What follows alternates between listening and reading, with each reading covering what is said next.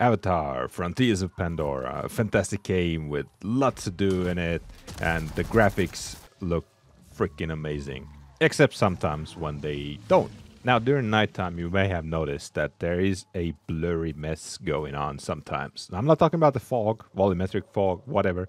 I'm actually talking about the blur. For some reason, they added this weird bloom effect on the actual nighttime, so it looks like a blurry mess, and it just doesn't look good. Now, if you're on PC, there's an easy fix for that. You just need to go to My Documents, My Games, find AFOP, Avatar Frontiers of Pandora, obviously.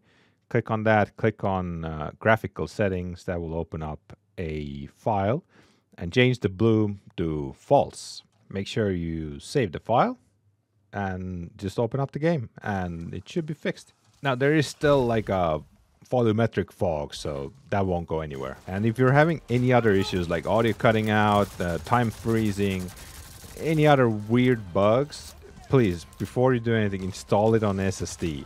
That is pretty much a base requirement that you need to do, and that will fix most of the stuff. At least it did for me, and hopefully it does it for you too.